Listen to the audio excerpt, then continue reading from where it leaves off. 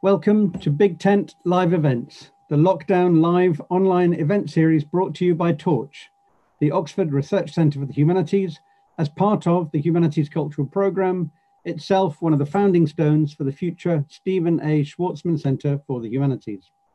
My name is Wes Williams, and I'm a Professor of French Literature at the University of Oxford, a Fellow of St Edmund Hall, and I'm also the Knowledge Exchange Champion here at Torch.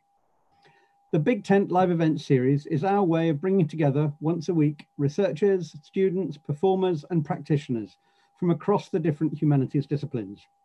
We're bringing you this event programme online while we're all keeping our distance, and we hope that you're all safe and well during this difficult time.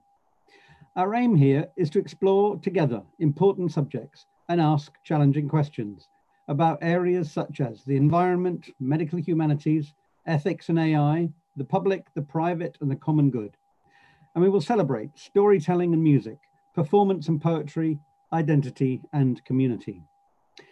If you would like to put forward any questions to our speakers during the event tonight, please pop them in the comments box in YouTube.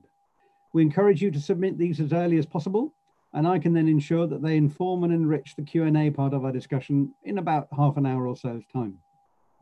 Now, on to our excellent speakers tonight. It's an honour to host and to welcome Professor Judith Buchanan, Master of St Peter's College in Oxford, and Professor John Wyver, Director of Screen Productions for the Royal Shakespeare Company. I'll embarrass them both by saying a bit about them, and as I do so, I hope it'll be clear why we thought it would be a good idea to bring them together to address this week's theme of arts and lockdown. Professor Judith Buchanan first is, as of this year, Master of St Peter's College here in Oxford, having previously been Dean of the Faculty of Arts and Humanities at the University of York. She's a Shakespearean and a film scholar, and her research focuses on Shakespearean performance histories and on silent cinema. Publications include Shakespeare on Film, published by Longman Pearson in 2005, Shakespeare on Silent Film, An Excellent Dumb Discourse, CUP 2009, and The Writer on Film, Screening Literary Authorship, Palgrave 2013. She has provided the expert voiceover commentaries for DVDs of silent films with the British Film Institute and the Tannhäuser Film Corporation. She's also director of Silence Now, which works with actors, musicians, dancers, and venues of historical interest to bring silent cinema to contemporary audiences in fresh ways. She co-wrote and acted as Shakespeare advisor to the Kit Monkman feature film of Macbeth, which had its West End premiere in March 2018, and she's a champion for the value of collaborations that work across academia and the creative industries. Welcome, Judith. Professor John Wyver is Director, Screen Productions for the Royal Shakespeare Company, Professor of the Arts on Screen at the University of Westminster, and a writer, director, and producer with the independent production company Illuminations, which he co-founded in 1982. He's produced many notable theatre-based productions for film and television, including Richard II with Fiona Shaw in 1997, Hamlet with David Tennant in 1998, and Macbeth with Patrick Stewart in 1999, directed by Rupert Gould, and he is the producer of all the RSC Live from Stratford-upon-Avon live theatre broadcasts into cinemas. And I should say, long before lockdown made this something that we're much more used to now. His work as a producer has been honoured with a BAFTA Award, an International Emmy, and a Peabody. In other words, he was a pioneer in this field. His recent collaborations include a film of Gecko's Institute and a screen adaptation of Mike Bartlett's drama Albion from the Almeida Theatre, both of which are to be shown on BBC4. His publications include Screening the Royal Shakespeare Company, A Critical History, published by Bloomsbury just last year. For the Royal Shakespeare Company, he is tasked with developing their future policy for broadcasting and digital distribution, and I'm sure he'll bring some of the thoughts related to that to our discussion today. Welcome again to you then, both John and Judith. Thank you once again for joining us as part of this series. And without further ado, I'd like to hand over to you, Judith, to start the real discussion going. Thank you.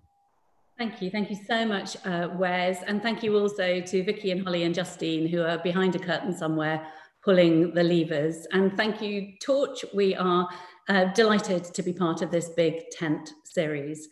And it's a pleasure for me to be in conversation with my friend and colleague and collaborator, Professor John Wyver. John, since I am tasked to introduce the session, I wonder whether you want to say a quick hello now. Yes, hello Judith, and hello to people who are listening and watching. It's a real pleasure to be here. So we thought it would be worth a session specifically on the arts in lockdown, because while the industry is being brutally ravaged and so many people are struggling in grim and challenging ways variously, individually and collectively, it's been demonstrated, and perhaps we can also demonstrate experientially ourselves, that participation in the arts has been really crucial for our well-being. And it has proved to be a place where we can go to expand some of the delimitations of what lockdown has meant. So what have the arts done for us in lockdown? They provided a place often where we can gather around for a collective experience in ways that combat isolation. They have been a diversion from anxiety. They have somehow managed to focus anxiety or ways of channeling anxiety in other ways. They've been a joyful tonic in challenging times, and that they've offered us spaces in which we can go beyond the utilitarian, so beyond the fridge or the bed or the Zoom meeting, and have the illusion of expansion in a moment which has perhaps been delimiting in various ways. And companies and organisations have, of course, been eager to reach out and connect with their audiences and visitors, past and they hope future, making the most of the materials that are still shareable. And audiences have been reciprocally eager to be reached by stories and performances and productions and materials that help focus the important within the current moment, help divert us from the struggles of the current moment, and perhaps also help point us to a moment that might be different from this one, when we no longer, Orpheus-like, need to demonstrate our care for each other by perversely eschewing each other. So what John and I thought we would do in thinking about our own experiences of the arts in lockdown and our own reflections on lockdown, given that time is limited, is we'd think about three things briefly.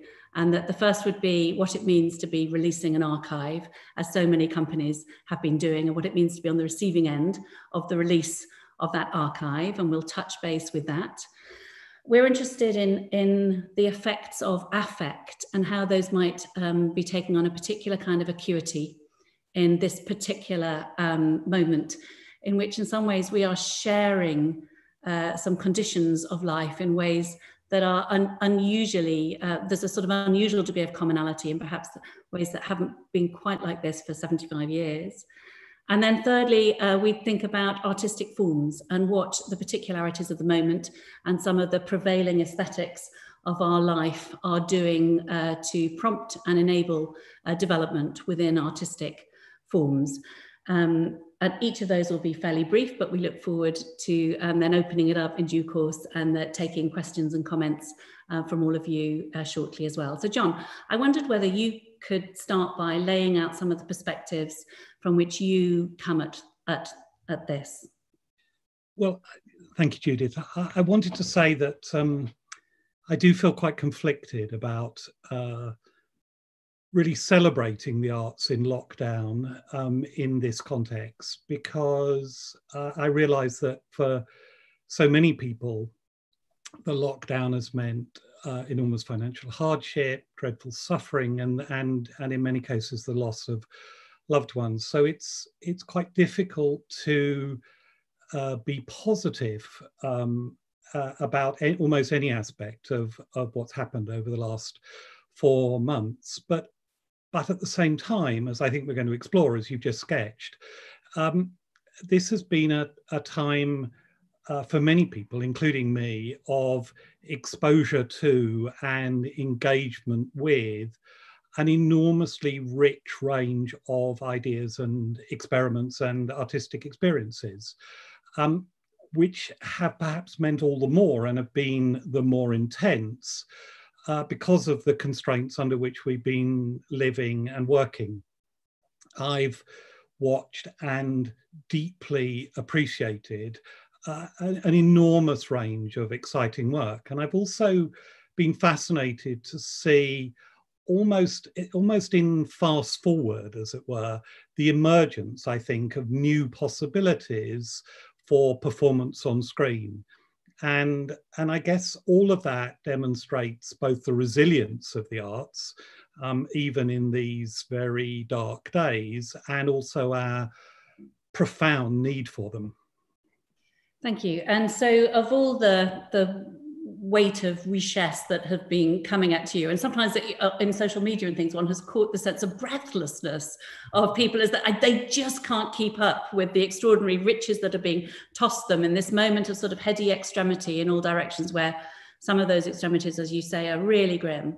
And then some of them are an exposure to things that have not been opened previously, which are now it's becoming possible either permanently or sometimes in a delimited window to watch, which creates this sort of energy of breathlessness of see it now or perhaps lose it again for who knows how long. Of all those richnesses that have been coming at you, what have you found most stimulating or illuminating, or that has taken your breath away?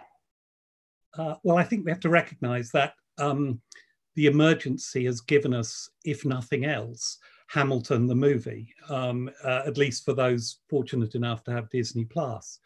You know, it was a stage version that has been filmed that wasn't meant to be released until late next year, and is now available in many homes. But at the same time, there's been an extraordinary richness of productions from the National Theatre and also from the Royal Shakespeare Company, a number of which I've been involved in the production of, which have been, and indeed still are, available on BBC iPlayer and have been playing on BBC 4. But I've seen things that I kind of never expected to see. You know, I've seen Stockhausen's Mittwoch from Birmingham Opera. I've seen their remarkably good production of Tippett's The Icebreak on film. I've seen Andrew Lloyd Webber and Tim Rice's Joseph and His Amazing Technicolor Dreamcoat. I've seen Hamlet from Dortmund. I've seen the Thalia Theatre in Hamburg's Hamlet Machine. I've seen Katie Mitchell's Orlando from the Schaubrunner in Berlin. And I've seen an amazing array of silent film, often with live accompaniment from the Kennington Bioscope. You know, one of the most remarkable things is a 1912 French film called Love and Science, which is a kind of early version of television. You know, it's an extraordinary prescient vision of the future. I guess the one thing that I've been more astonished and delighted and surprised about is a 1957 recording for East German television of the Berliner Ensemble's Mother Courage and Her Children. This is a production, it's the production that Brecht wrote and directed in 1949 as the premiere production for the Berliner Ensemble. And it's the production that came to Britain in 1956 and was so influential on the future of British theatre. Nobody knew this recording existed. I mean, you know, serious Brecht scholars did not know this recording existed. And while it's pretty crude, it's also quite astonishing, which we're just going to give you a little glimpse of. So can we play the first brief clip, please?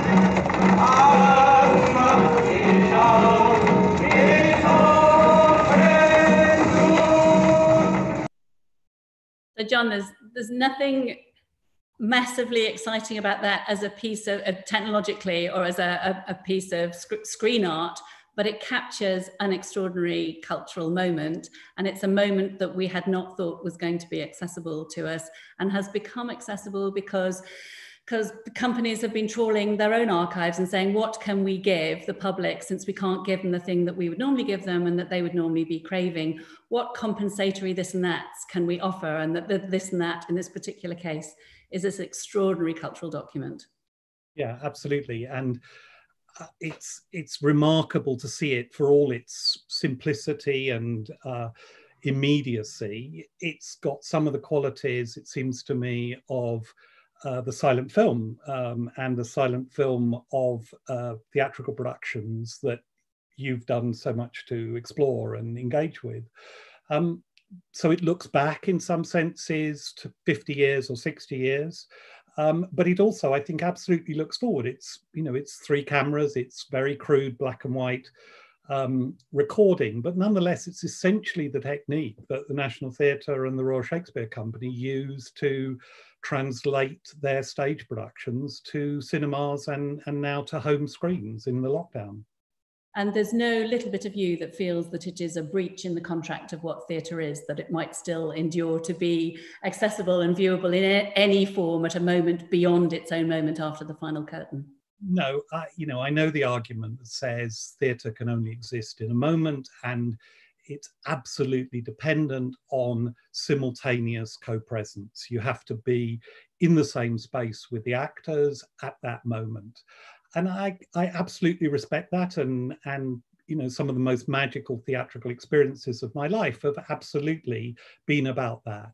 But I also think that we should have a broader, more expansive sense of what theatre is, and that ideas of engaging with texts, with actors, with bodies, with experiences taking place in front of us can happen in recorded forms, in mediated forms, on screens, and in a myriad of other ways. And I find that very exciting.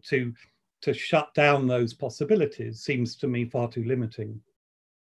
Yes, and the enforced domesticity that has been wished on all of us has generated its own sort of appetites, and that those appetites have also been being fed by the kind of choices that companies are making about what they release. And in the midst of all that, there's been an enormous weight of Shakespeare. There's been a great prevalence of Shakespearean release, so that the Shakespeareans amongst our friends and colleagues variously have been foremost among those who've been breathlessly trying to keep up with the goodies as they emerge each time. And I wondered whether you had any thoughts about why we might have been reaching for, or why it might be thought we might want to reach for so much Shakespeare at such a moment.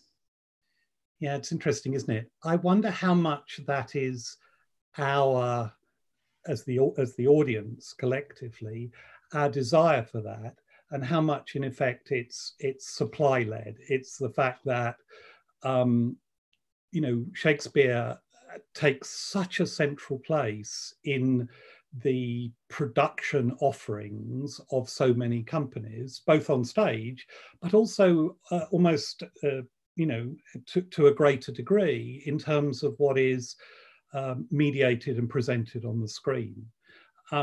So in a sense, there's a lot of Shakespeare in the archives, and there ain't very much Marlowe or Sheridan or even Shaw, honestly. So you know, it's partly from that end, and that of course reflects the centrality that Shakespeare has in our national tradition, but in other countries' cultural traditions as well, notably in Germany, for a whole range of historical reasons.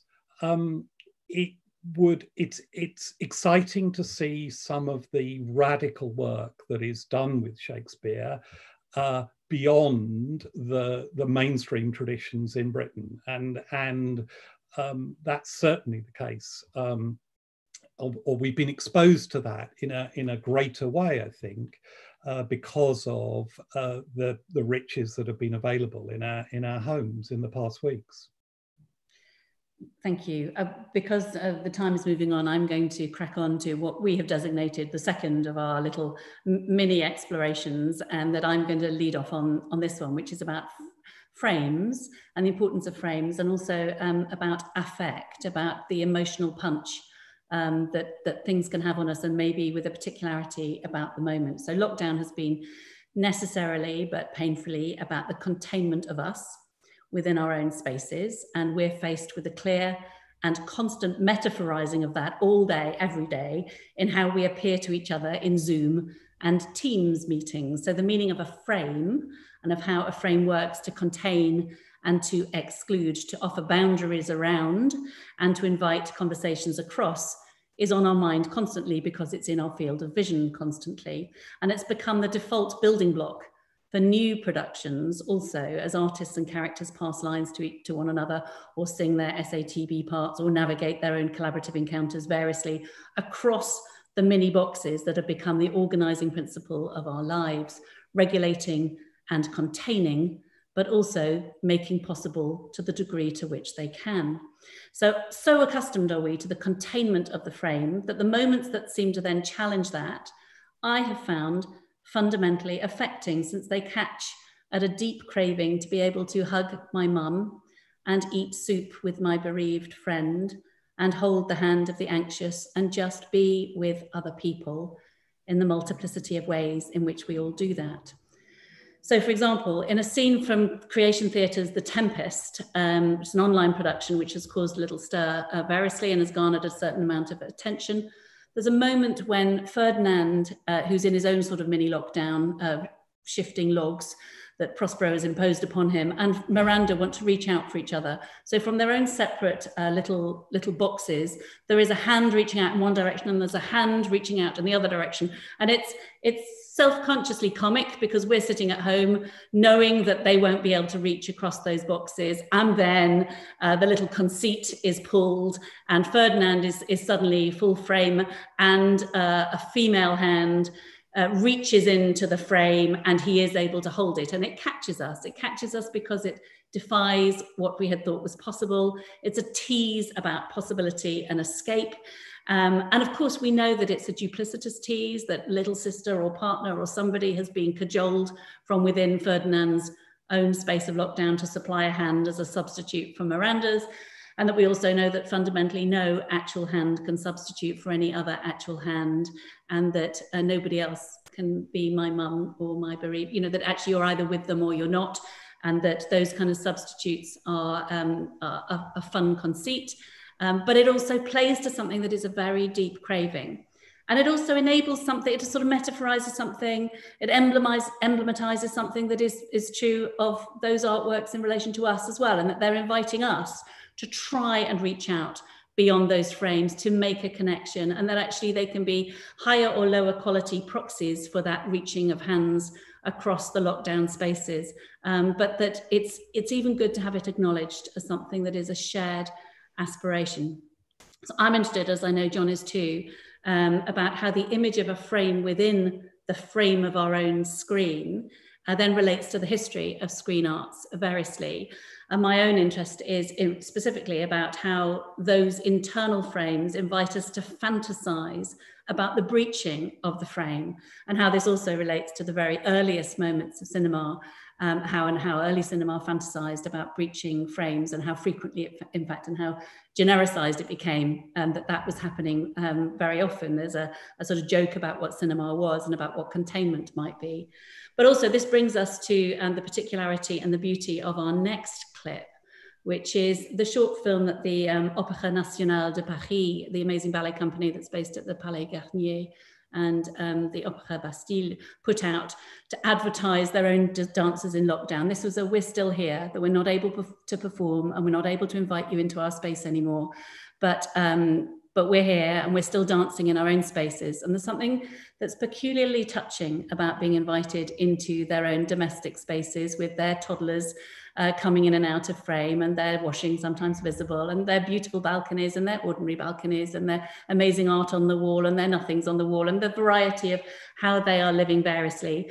We're going to pick it up towards the end, I think about 2/3 of the way in, and that we'll just run it from there through to the very end. And thank you to those who are now going to play it for us.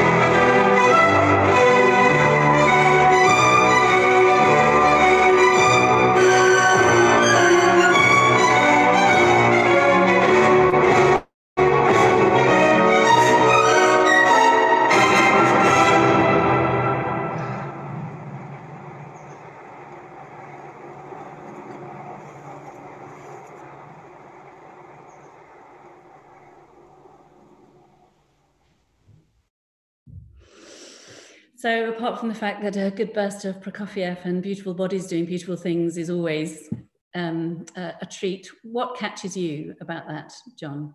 It's the surprise, of course, isn't it? You know, the sense that we've sat through 5 minutes of exquisite dance of bodies within the frame, sometimes within the same frame, but not connecting across the frame. And then a moment of pause and stillness at the end, where we think those two dancers, even though we've seen them together before, we think that they're in different worlds. We think that they are in worlds as different from each other as they are from us. And then by this kind of simple, beautiful wipe across the screen, you know, a trick that Méliès might have used 120 years ago, as it were, they are brought together in the same space and embrace.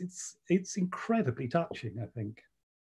It is, and that because it works because it assumes that we know the grammar of what those separate bodies, those separate little windows of information on the screen are and do, and that they occupy their own integral space, and that their own integrity is unbreached. And then it turns out that these two can reach across it, and then they melt into the most beautiful hug, which is the expression of everything all of us want, that all of us want to be able to get out of this and say the lovely thing and do the lovely thing and be with, in a real spirit of utter melty withness each other in a way that we have been necessarily but painfully prevented from doing. But that it is also, that's the first thought, isn't it? The first thought is, yes, that's breaching the grammar, and it's realizing that craving and that aspiration. But it's not actually a magic trick. Those two are in each other's lockdown space anyway. So it's lovely to see the hug, but it hasn't actually, it's almost a teasing realization that we still haven't escaped it. We'd love to, but that actually there are other spaces in which there are people in each other's lockdown spaces. So that it's both beautiful and realizing an aspiration and capturing an aspiration, but also reinforcing the realization that we are still delimited to whoever we're in our lockdown spaces with, which I can see in yours and my cases is just lots of book cases, it turns out. What do you think about how the sort of the dominant aesthetic of how we live our lives in these little boxes of information, and the way in which new work is coming out riffing on that, and necessarily dependent on that in many ways, both to draw attention to it and to try and stretch it and challenge it, to try and do everything one can to breach without breaching, the little duplicitous shimmies about breaching or about expanding or extending or moving frames around in more and more innovative ways. How is that settling down into something that is both a sort of progressive but also regressive, in catching other things that have maybe fallen into abeyance, that were modish in their moment, but that filmmakers or television makers have not been embracing, but that they had their moment, or indeed something that might become something of an aesthetic that might stick? Yeah, I mean, at the first level, we've all got more used than we would have wished to the aesthetic of the formal strategy of a Zoom call or a Teams meeting. And that's been carried across into some very successful dramas and performance works. The BBC One series Staged with David Tennant and Michael Sheen is a complete delight in the way in which it uses the conceit of Zoom calls between the two actors and their hapless writer-director to work through a whole bunch of questions about the theatre, about pretense, about character, you know, all framed within a notional performance of a Pirandello play, which of course are exactly the concerns that Pirandello's drama was engaged with in the interwar years. We've seen other uses of the Zoom call, the W1A initial lockdown meetings, a kind of hilarious, you know, reworking of the embarrassments and the hideousness of Zoom as a technology and the meeting of those people. I think what I've been interested to see, and what I think is still developing incredibly rapidly, is a move beyond that idea that the drama is using Zoom as a form, but which is starting to work with multiple screens, split screens, ideas of montage within the space of the screen, editing, if you like, within the screen simultaneously, rather than conventional linear editing with one shot after the other. You and I both know that there's a whole history, but quite a kind of hidden or you know, it's not a mainstream history of filmmakers working with split screens and frames within frames from, as you say, the silent period through Abel Gance's Napoleon is an obvious example. A whole bunch of filmmakers in the 60s and 70s working with split screens, whether that's in a concert film like Woodstock or John Frankenheimer's Grand Prix and so forth. But it's never the dominant form for narrative or performance. The dominant form is single full frame storytelling where one image follows another. A sense of transparency, a sense of the form itself not calling attention to itself, you know, withdrawing, becoming invisible, as it were.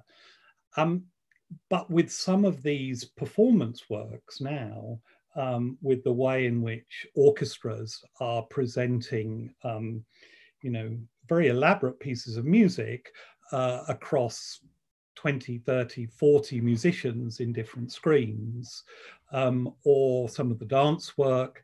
The Juilliard's Bolero, for example, is a wonderful example of that. And longer form drama as well. You mentioned the Creation Theatre's Tempest.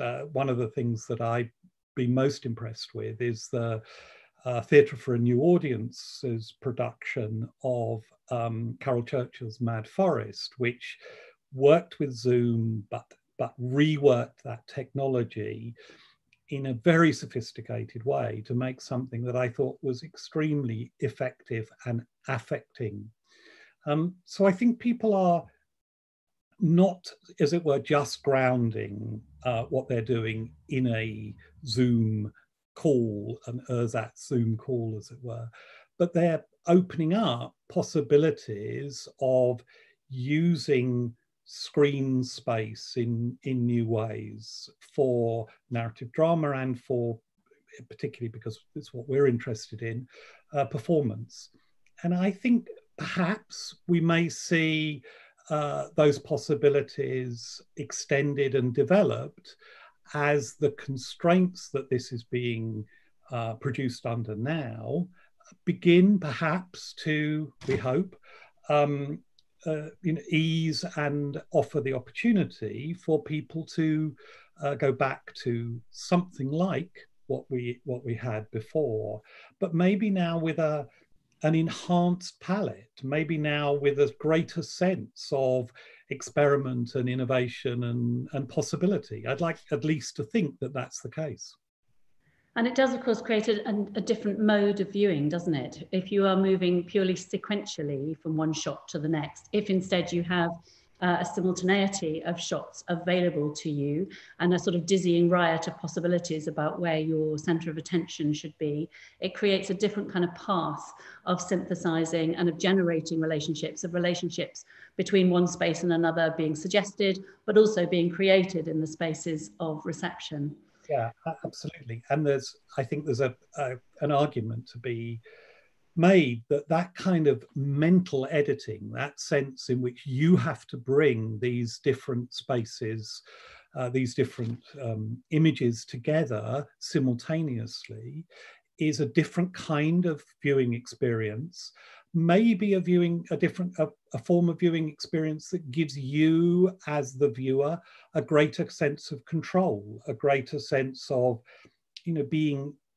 being in charge of what is happening here and your relationship to it. And maybe that sense of control is a solace in a world where there is so much else that we are utterly unable to control. Maybe that's too fanciful, but certainly I think, what this sort of mental editing offers to the viewer is at least a kind of new, fresh, distinctive way, which may offer us new ways into Shakespeare or a whole range of other theatrical and dramatic experiences. Yes, new, fresh, innovative, and all those things you say, and also recuperative of things that have been done in the past, but recuperative and speaking into a moment where the relationship of one space to another carries with it its own particular kind of acute charge, as we are living our own relationship of one space to another purely through the screen, or a little bit less so now, but that at the moment when we decided to do this session, the relationship of one space to another was purely accessed via the screen. And so it seems appropriate that we should have done this session, even though there was just an option to have done it in real space, in shared space, three-dimensional space, that we've used the little boxes of information and we've contained ourselves within those frames in order to do so. Wes, I think you are lurking somewhere, and if people have been feeding in questions, I think this might be the moment when it would be appropriate to hand back to you.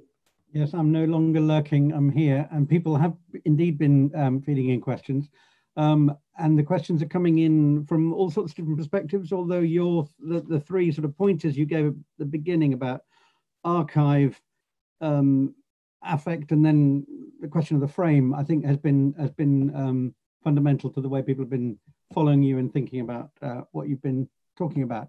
Perhaps I can start just by not so much knocking things on the head, but addressing an anxiety that people have at the beginning. And that's, somebody put it most eloquently with reference to the song Video Killed the Radio Star, which has all of this making things available, opening up the archive, getting used to watching stuff on screen, killed live theatre.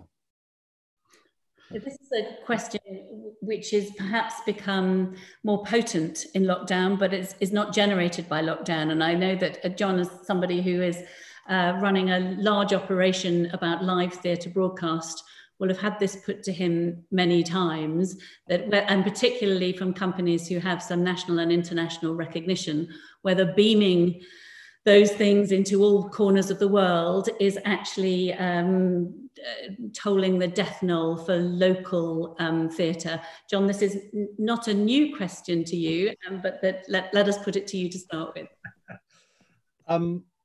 No, it's not going to kill live theatre, period.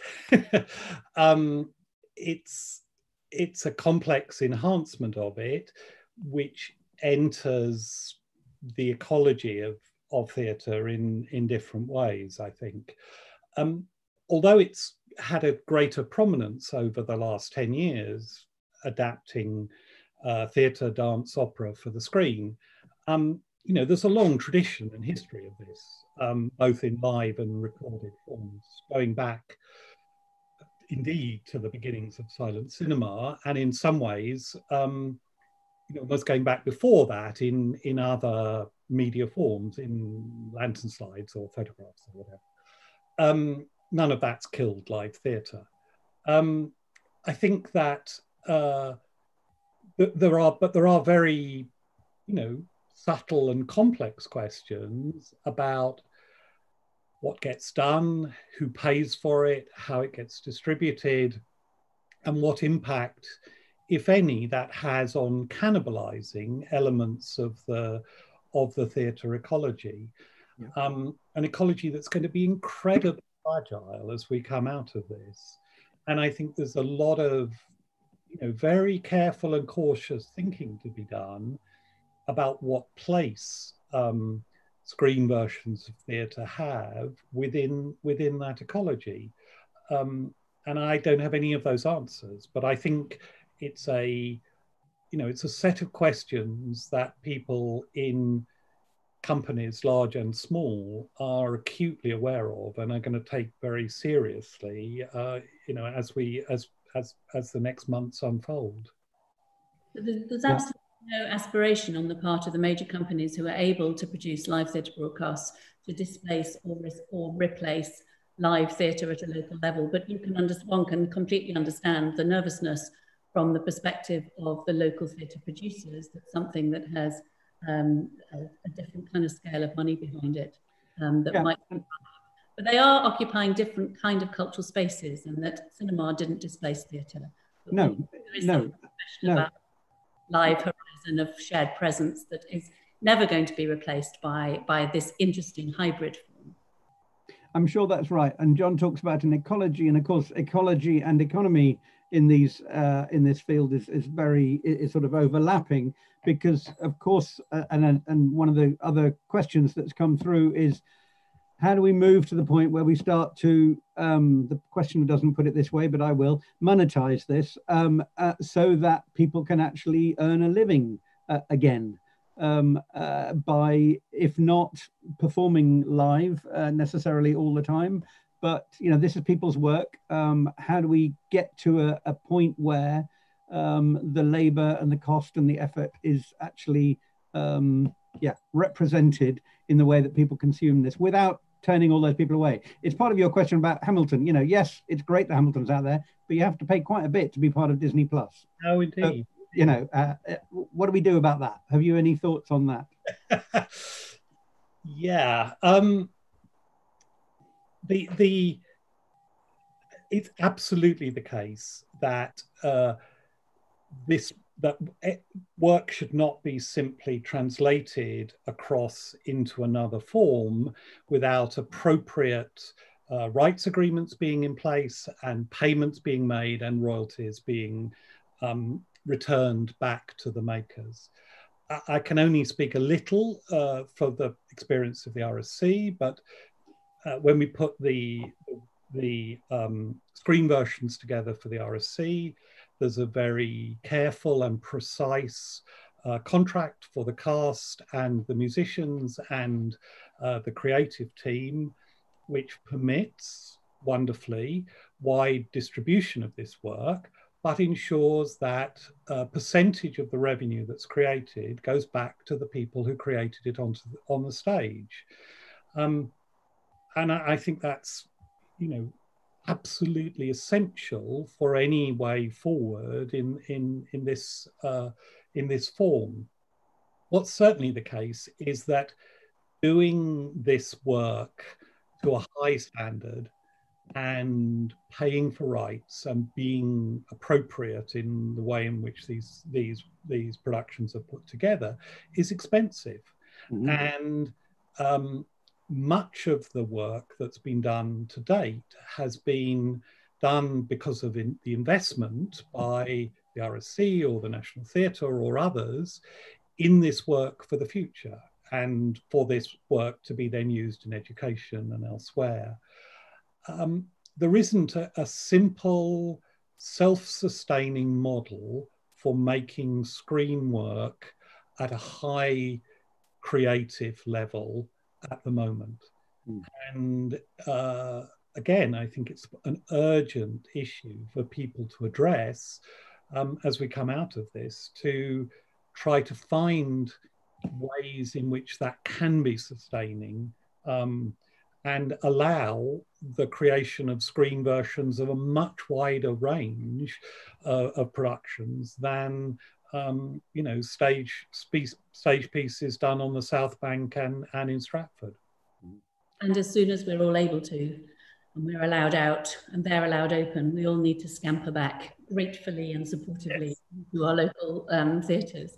Yeah, I should acknowledge that the first question about monetizing, or as I put it, came from Dan Norman. There's another Dan, Daniel Harding, who says Mittwoch and the Icebreak were brilliant, an unexpected plus of lockdown. And somebody else has said, what's the best production you've seen during lockdown? And by production, they're being quite specific. In other words, something not recorded beforehand, but made now. So we're moving into a slightly different zone now. In other words, what is it? It's what you touched on, both of you, at the end of your the discussion, as to ways in which lockdown might be actually producing new kinds of performance, new kinds of experience. I don't know who wants to take that first. I'll go first. But all I'm going to reference is a local production that we did in St. Peter's here of A Midsummer Night's Dream. It wasn't aspiring to professional anything. It was about the joy of participation. And I think there has been quite a lot of evidence that actually participating in something for the joy of it and doing it together, making something together, has extraordinary benefits on well-being. And certainly we found that to be joyously true as we collectively got our silly on and produced Midsummer Night's Dream together. And I think we also see that in things like the Getty Museum Challenge at home, where people are going to extraordinary lengths in order to reproduce famous paintings, and that those two things can then be disseminated alongside each other. And it is joyous, and it is, you know, pointless in some ways and utterly purposeful in other ways. So about production, I would talk about the joy of participation at this point, but over to John for some more. Well, before John jumps in, just to say that as often happens, actually, the questions are sort of anticipating or responding to what you're saying. And somebody, Alice O'Grady, has said, is it then time to reassess the significance of collectivity in cultural practice? Is one of the things that we've learned precisely that what you call participation, but what she calls collectivity, is an important part of what this is all about. In this and in all things, actually, that we've all learned something about togetherness by being apart, and how importantly it sits with all of us, and how necessary it is to the human condition, and what extravagant lengths we will go to in order to be together apart and to do things together while apart. So yes, Alice. John, I stopped you before. You might give your account of something that's particularly good that we should look out for, or simply that's now gone.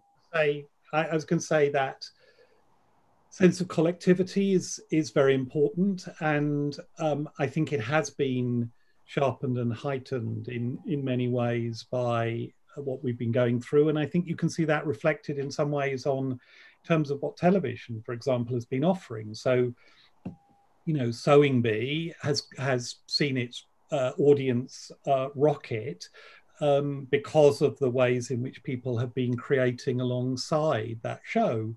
the BBC and Sky have both been doing online life classes for people to paint from or draw from at home, and then contribute their work online. And I think, you know, those things are being sharpened and extended by the lockdown in really interesting ways, and in ways that also reflect and resonate with the way in which I think, you know, much more broadly through, for example, the way in which the Arts Council is thinking about the place of the arts in our lives, and moving much more to something that is about you know, creativity by everybody as a fundamental principle for culture.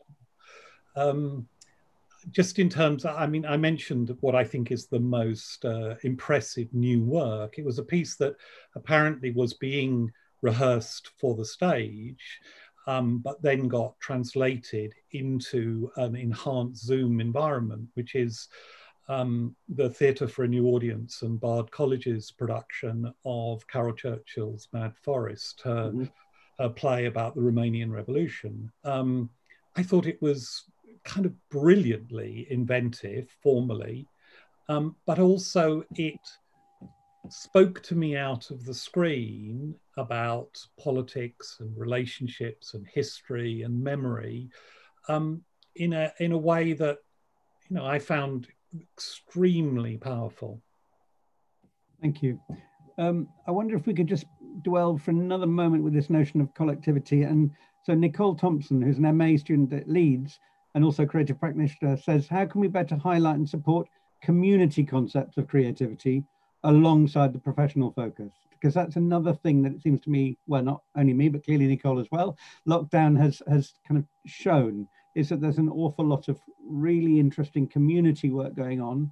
I don't know what thoughts you have about how that might, I mean, you've just mentioned that the Arts Council's kind of new imperative, but there's also obviously this famous amount of money that's now been given to, whether it's the jewel in the crown or community stuff. Have you thoughts on that, either of you, about the sort of, we're moving, if you like, from collectivity to community, and if you like, not just professional theatre?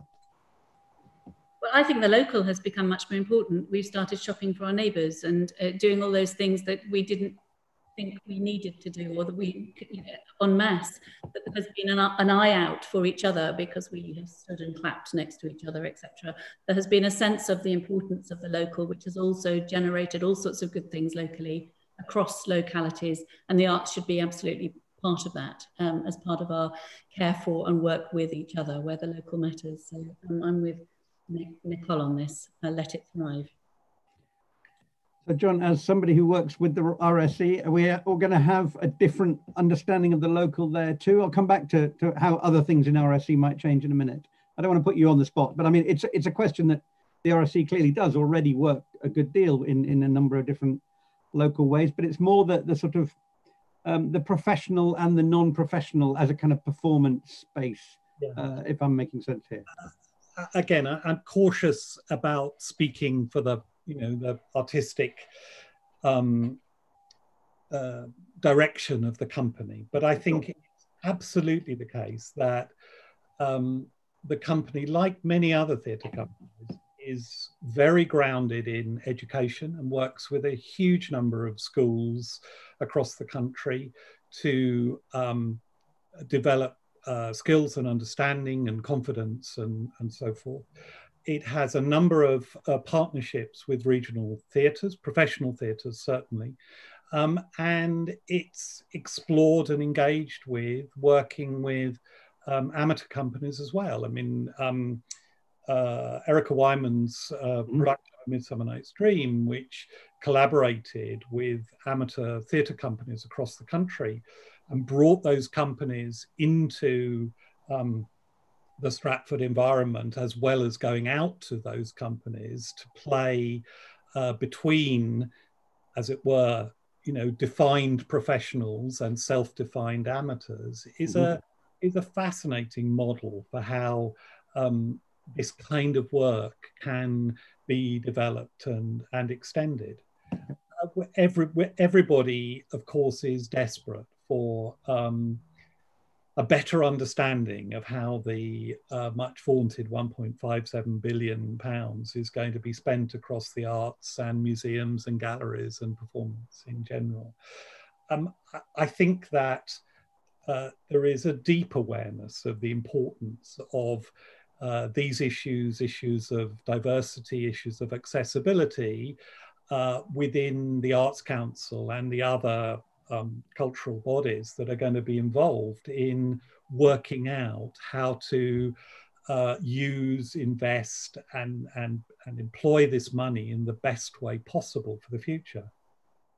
Thank you. Judith, do you want to add anything there?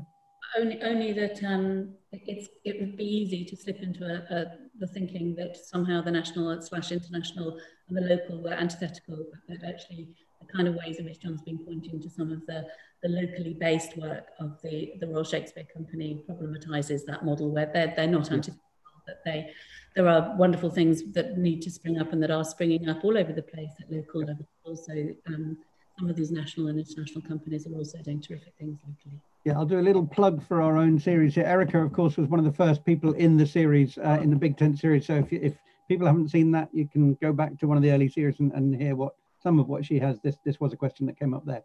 I'd like to shift the frame a little bit now. One of our questioners asked, let me see who it was. Srigi Dash says, how have the arts, so building out a bit more from just theatre for a minute, how have the arts found its way to help people previously in times of epidemic? It's exhausting to think of this as a world without theatre. Do you have a kind of historical view on this? Previous epidemics, we've talked about this also in previous sessions, but I wondered if you have a thought beyond theatre, because there's a question or two about television coming up as well. So we should be drawing down on some of the expertise that was fed into previous sessions in that case, and I am regretting not having seen that one. So no, I can't really speak about this apart from obviously the thing one always reaches for, what happens when the theatre closes. Shakespeare writes sonnets, you know, right. That it does generate its own sort of mode of a prompt to other forms of creativity, as depending on where the delimitations are and where the possibility is then seen. John. Yeah. John, do you have anything to add here? Okay, well, in that case, I'll ask a version of that, which is the television question from Daniel Harding. Are we seeing the start of a new television culture, which is actually about directly engaging audiences in real time instead of passive viewing? And he says, this is the original reason why I insist on these being live rather than filmed and released. So does that question make sense to you? And I mean, you know, television culture is grounded in liveness. Until 1953, all television in Britain was live, and there was no possibility of recording and reviewing. And even for the next 20 years, it took a long time for the majority of programming to become recorded. Still, clearly, key forms of television, the news and sports are the obvious examples, but elements of reality television as well depend on liveness in an absolutely fundamental way.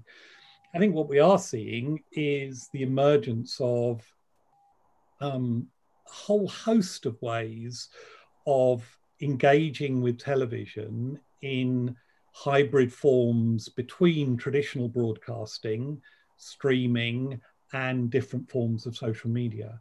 And I think that's very exciting. And even, you know, on Sunday, Christopher Luscombe's production of Much Ado About Nothing, which we recorded, did a screen version of in Stratford for the Royal Shakespeare Company in 2016.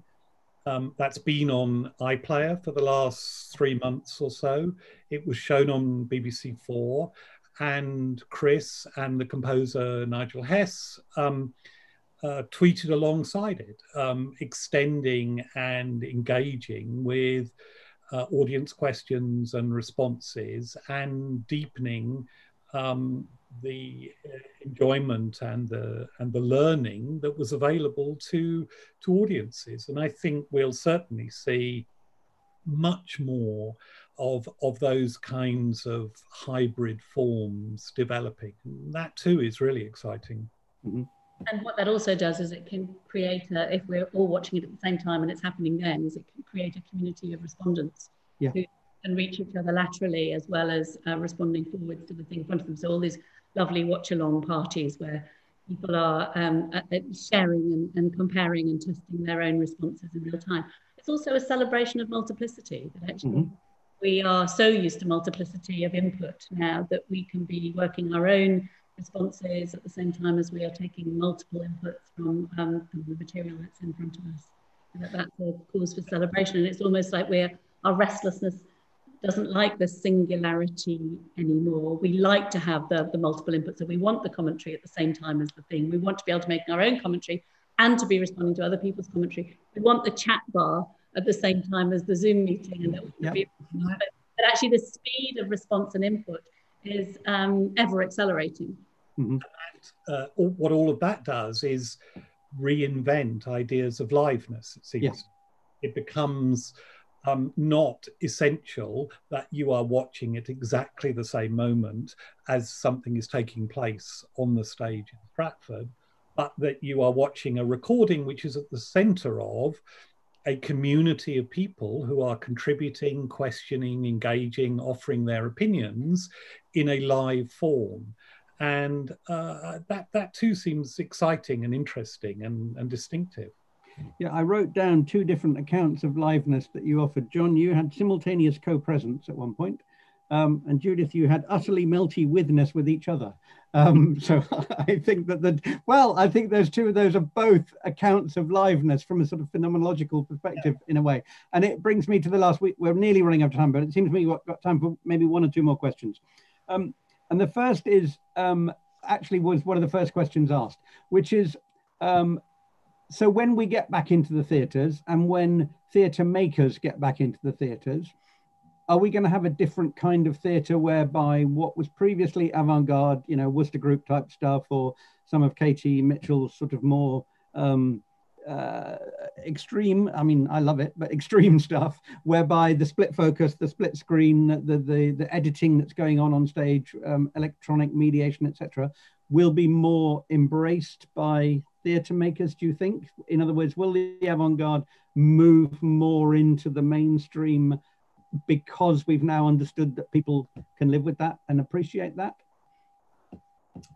I don't know whether that will happen. I certainly think the connections between what we've been talking about, you know, in terms of multiple screens and so forth, has a lot of resonance with what Katie Mitchell or Ivor Van Hove and others have been doing on the stage. That kind of intermedial approach is fascinating, but again, you know, not that new.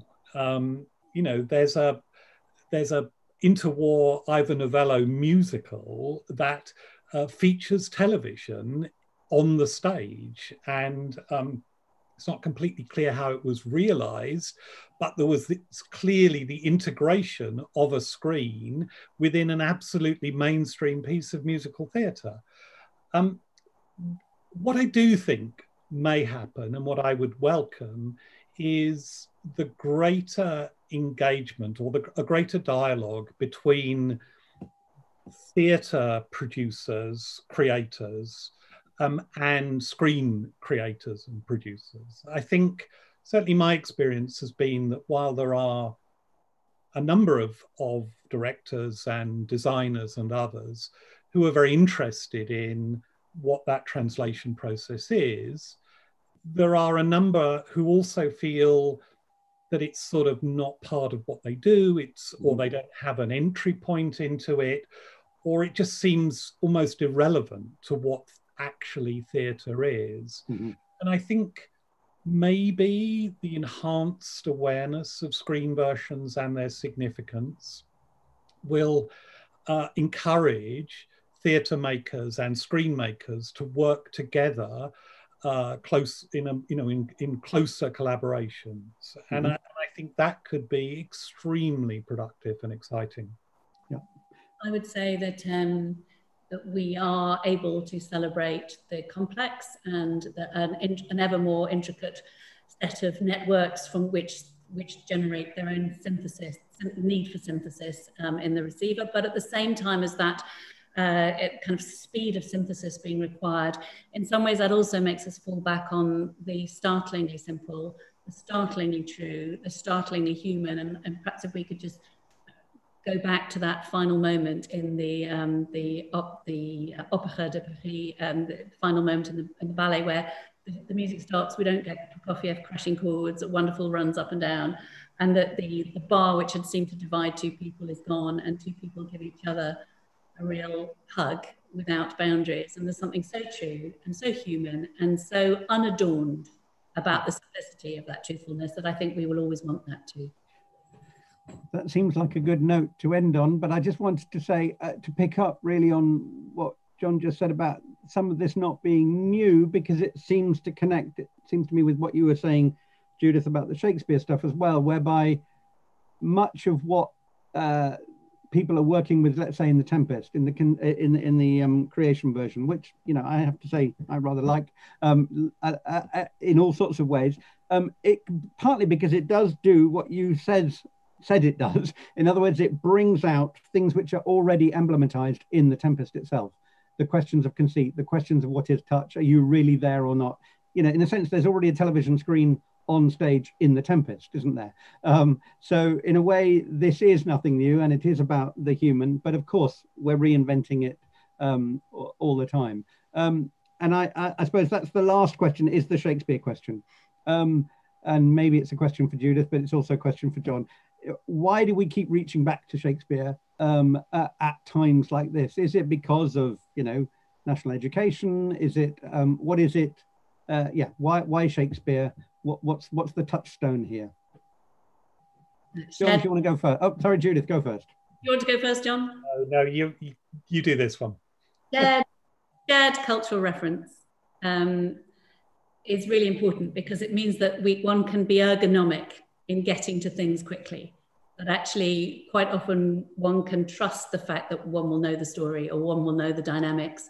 And so one can get to the thing one wants to do with it with a sort of performative efficiency that is available because we know the territory. And of course, it's pretty good too. John, do you want to add to that? I don't think so. I think, you know, one can only add sort of cliches to that, the richness, variety, the extraordinary achievement of it.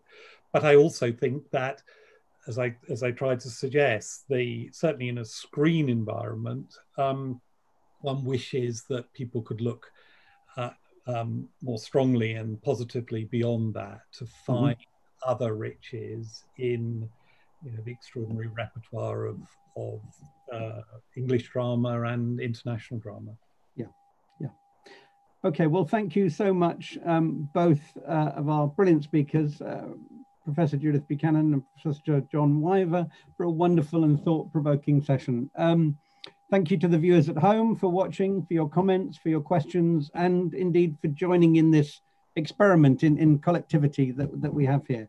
I also want to stress, as Judith did right at the beginning, that the Big Tent series would not be possible without the support, as it were, backstage of the fantastic Torch team. Thank you all then, and thank you specifically one last time, John, and thank you also, Judith. Thank you, Wes. Thanks for sharing. Thank you. Everyone else, although John and Judith are welcome too, please join us again next Thursday, 16th of July at 5 p.m. for the next installment of our Big Tent live event series, which will instead, in fact, be live streamed from a very special Oxford venue. You'll have to turn up next week to find out where we are. We will be joined by Dr. Alex Lloyd from the Modern Languages Department and my own college, St. Edmund Hall, and Tom Herring, Director of Sansara Choir, who will be discussing their collaboration, White Rose, Voices of the German Resistance, as part of next week's Activism Week. White Rose, Voices of the German Resistance is a collaboration between the White Rose Project, led by Alex Lloyd, and Sansara. In 1943, 5 students and a professor at the University of Munich were executed. They had been part of the White Rose, a group that called on Germans to resist Hitler. This project combines the two forces of the spoken word and a cappella choral music to tell this remarkable story. It really is worth turning up to listen to, and we hope you'll be able to join us again. But for now, thank you for coming from Colombia, from India, from all over the UK, and from the US. Once again, thank you and goodbye.